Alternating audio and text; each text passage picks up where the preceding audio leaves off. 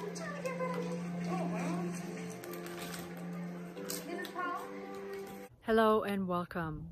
This is a very intense and for many people out there very traumatic time. And not only when you're at the front lines, you know, as the medical personnel, but also when you're sitting at home and you have nothing to do and you've never done this before.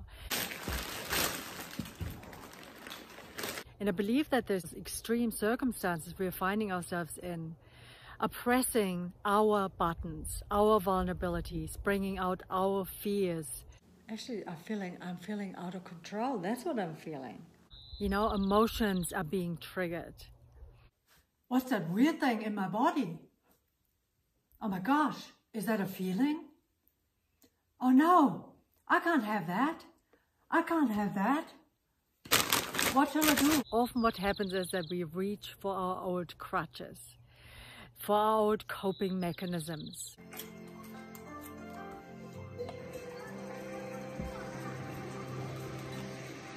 But we have choice. There are healthier ways to deal with, you know, being triggered. There's no structure. There's nothing left. Who am I?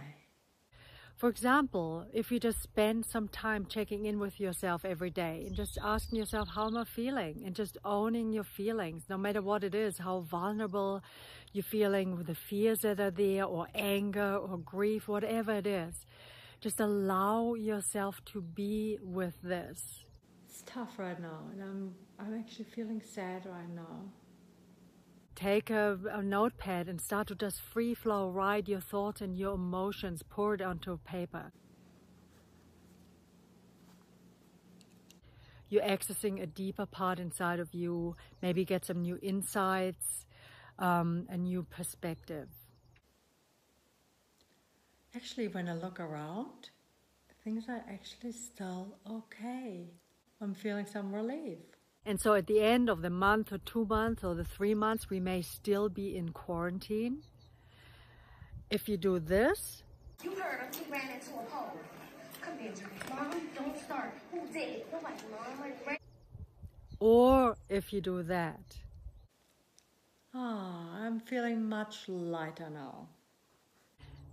And so what are you gonna do? Oh my God. And another freaking feeling.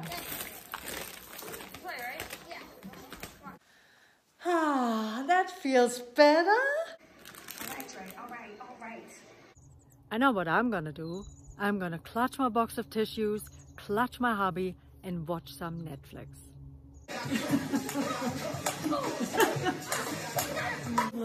Film